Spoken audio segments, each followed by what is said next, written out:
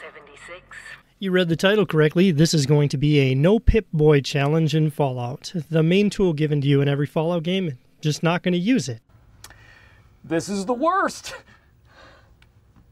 That means I can't level up and I can't manage my precious inventory.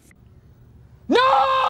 However, I established quickly there is a fairly easy workaround to this by just using the favorites wheel and assigning different things to that. So we're going to double down on this challenge, and I am not going to loot anything. That's right, you get a 2-for-1.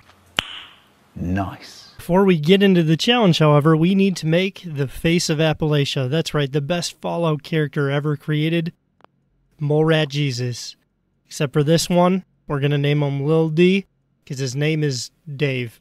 Last thing before we venture out into the waste, we need to get that sweet loading screen so we can stare at this beautiful face every time we fast travel or load in somewhere.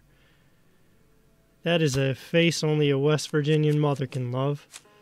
For the first pick, we're going to take the Action Point Regen in Action Boy, because AP regen is terrible at the beginning of the game.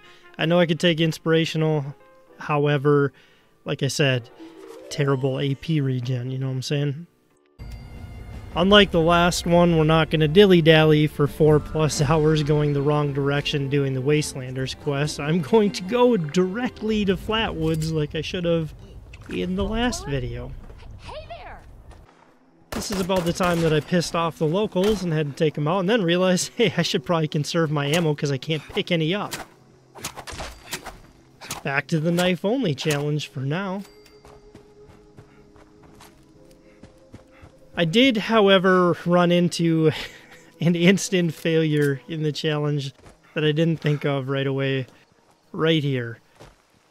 So I had to make an exception to the no looting to include quest items. So technically, no, you cannot beat the game without looting anything, because in order to push through the main story, you need to pick up this water testing kit and loot the dirty water from the river and the pump. So here's where exception number 1 takes place, because I need to pick up quest items. Before you say anything, I'm well aware I should be conserving my ammo. It's just during the last video, if you got to the end of it, you'll know that I got wrecked by the Scorch in the airport here, and I just wasn't taking any chances. It took me about 5 minutes to realize that I was shooting them one too many times and wasting a round every single time I took down a Scorch. However, none of this even matters due to one of the decisions I decided to make in a little bit, where all my ammo ends up being gone. Whether that was a good choice or bad choice, I'll leave that up to you. The Scorch did not get the best of me this time, as I blasted through them fairly easy with the 10mm. This was not a challenge at all. However, when at the start of the game they give you 500 10mm rounds, of course it's going to be easier. Don't know why I shot a dead one already, but you know what? Who cares? It's not like I can't pick up any rounds, can't loot anything, right? I did get some nice score bonuses, so that was good. At least I'm making progress in other aspects of my game file. Now that I know where I'm going through the airport, because I played through this a week ago, it was a lot easier than the first time. I already kind of memorized the layout to the airport. Although the Scorched, they are quite annoying. I'm going to stick by what I said last time. They're definitely smarter than super mutants. You cannot bob and weave and get past them. They'll just blast you in the face with their pump shotguns. I would have failed again here because I need to pick up a quest item here as well. So that exception is paying off. However, to this point I have not picked up anything or looted anything in any capacity other than the 2 items by the river, the water, and the testing kit. I have not used the Pip-Boy at this point. I haven't needed to. Like I said, that favorites wheel thing really pays off.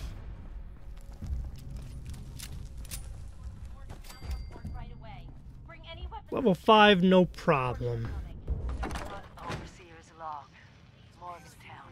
It's at this point that it started to really turn around for me in this challenge run, because this quest, it rewards you with the Somerset Special. And thanks to the handy dandy favorites wheel, I can just select it this way and I don't even have to use the Pip-Boy. I forgot this was even gifted to you, so it's pretty nice additional weaponry for this challenge. I almost picked up something on the counter there, narrowly avoided an instant failure. However, as you'll see in a couple of seconds, I overshot of what my character's abilities are. Because, well, I traveled to a camp to try to get closer to Charleston for obvious reasons, so I don't have to run across more of the map to get there. Someone decided to launch a nuke. So, me being me, thinking it would be good for XP, I decided to join in the fun. However, and before you get started with me, yes, I know I'm level 5 and I shouldn't be going to Scorch Beast. However, with the shared loot and all that, I'm not really screwing anything up by showing up there. And I put in work, alright? I spent all of my 10mm ammo shooting the Scorch Beast, and to be honest, it wasn't really worth it, as you'll see.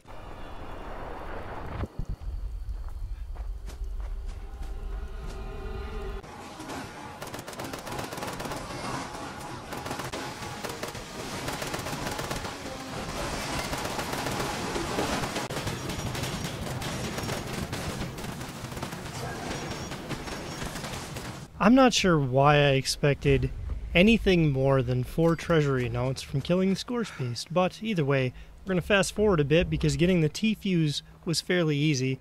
Now all I needed was a sample of Pharaoh Ghoul blood, and what a better location than the White Springs. However, I almost ruined the video at this point because I very narrowly avoided picking up that damaged holotape. Thankfully, I didn't. The video can continue as normal.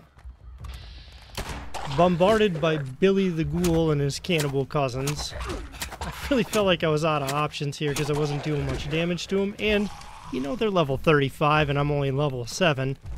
You know, there's backup in the area, why not use it in the form of, yep, you guessed it, the sentry bot hanging out in front of the White Springs. Except, I did not anticipate that World War III would kick off from me leading the ghouls over here. To add to the comedical effect, I could not get on the hood of the bus to save my life, and here we are.